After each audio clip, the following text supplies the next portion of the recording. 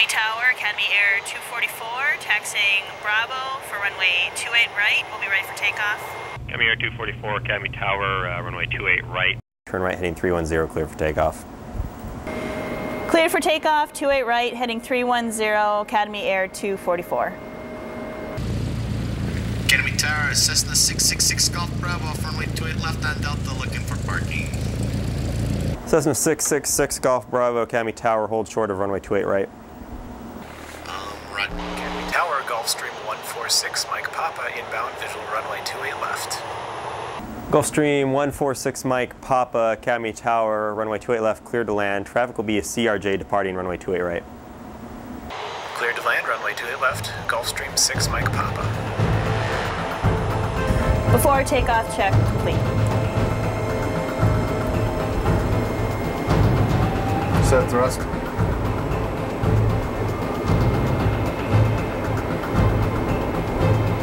Thrust set.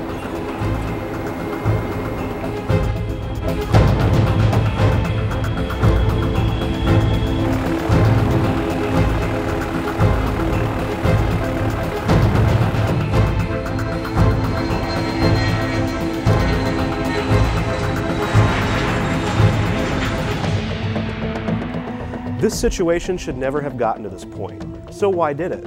What factors were involved, and how could it have been avoided in the first place? My name is Dan Lindsay.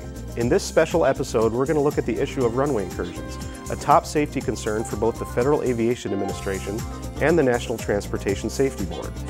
There's a lot of information out there for beginning pilots to use to help them avoid runway incursions. But what about those training to be air traffic controllers? In this episode, we'll look at factors controllers should be aware of when dealing with pilots, ground vehicles, and other controllers. We'll also talk to some real pilots, controllers, and safety professionals to examine why runway incursions happen and how they can be avoided. All that and more is coming up on ATCast. Hey, Roger. Thank you. JetBlue 1264 Boston, ground taxi ramp via November and Alpha. Boston Tower, Gulfstream 717, Alpha Pop 30 on the ILS 4 right approach. Hey, there's 741's checking out. 741 Boston Tower, good evening. Thanks for calling 737 just inside Melbourne. I'm like 4 right for the last, passport 71 1005. 117, thanks for the service terminates, clock VFR for change, we'll see you way back. Okay, 117, okay, good night now. At this instant, the crew of Academy Air 244 needs 3,000 feet to bring their aircraft safely to a stop. But as you can see, there's only about 500 feet between these two aircraft. At its current weight, the CRJ needs to be at about 144 knots to take off over the Skyhawk, but they're only traveling at about 85. Their only chance is to hit the brakes and hope that they slow down enough to miss the other aircraft. Let's see what happens. 80 knots. Checks. Aircraft on the runway, abort, abort. Reject, max brakes.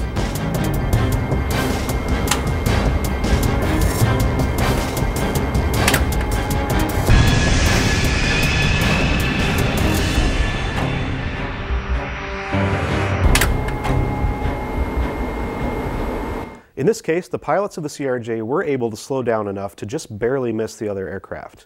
No one was injured here, but had this been something larger than a regional jet, the outcome might have been very different. How could this have happened? There wasn't a lot of traffic, the weather was perfect, and there were no unusual requests from any of the aircraft involved. All it took was a momentary distraction for the controller to forget a routine but vitally important procedure that he may do countless times every day. Did the scenario have to turn out the way it did? Later on, we'll find out when we talk to some industry professionals and identify some key points where action could have been taken to prevent the situation from developing into a life-threatening emergency.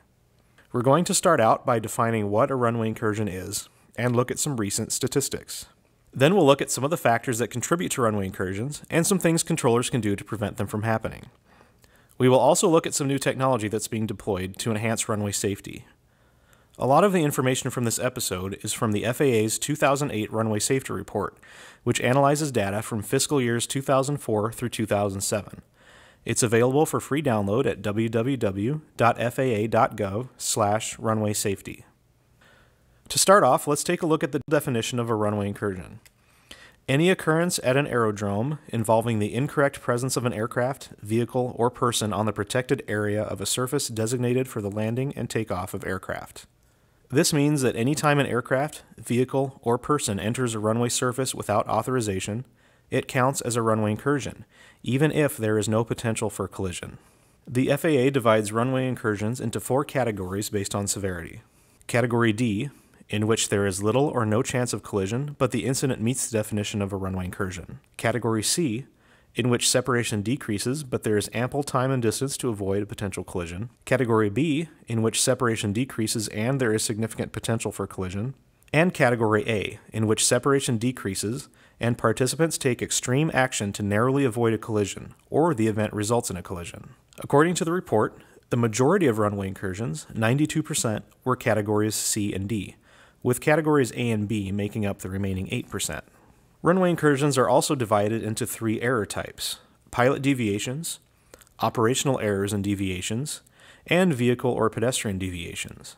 According to the FAA, a pilot deviation is an action of a pilot that violates any federal aviation regulation, such as a pilot crossing a runway without authorization. An operational error is an action by an air traffic controller that results in less than required minimum separation between 2 or more aircraft, or between an aircraft and obstacles such as vehicles or personnel. An aircraft landing or departing on a runway close to aircraft is also considered an operational error. Operational deviations refer to actions that do not result in loss of separation, but which may result in aircraft, vehicles, or pedestrians encroaching on a landing area that is designated to another control position without coordination and approval. Vehicle and pedestrian deviations result from a driver or person entering a runway surface without authorization, similar to a pilot deviation. From fiscal years 2004 through 2007, there were 1,353 runway incursions. There were 330 runway incursions in 2006, and in 2007 that number increased to 370. Pilot deviations accounted for 55% of the total number of runway incursions.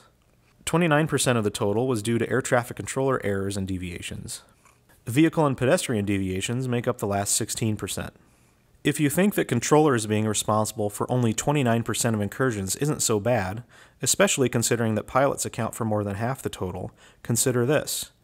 During the same period, controllers were responsible for 42% of Category A and B incursions, while pilots were responsible for 46%.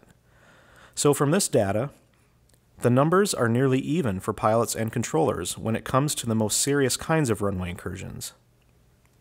What causes these errors? Coming up next, we'll talk to experts from a variety of disciplines, from air traffic control to human factors to flight training, and determine the leading causes of runway incursions. When may a pilot or controller consider an aircraft to be clear of a runway surface? A, when the controller determines that the aircraft will be able to exit the runway before any conflict occurs. B, when all parts of the aircraft are beyond the runway edge. C, when at least half of the aircraft is beyond the runway holding position markings. D, when all parts of the aircraft are beyond the runway edge and nothing will impede the aircraft's movement beyond the runway holding position markings.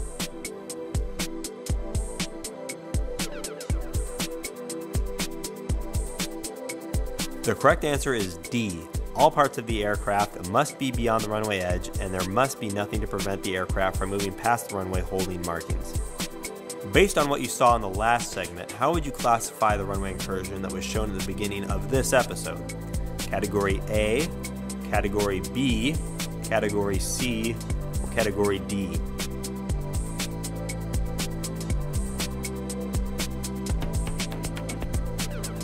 The correct answer is A, a Category A incursion. The pilots of the CRJ very narrowly missed colliding with the Cessna, which fits the definition of a Category A runway incursion.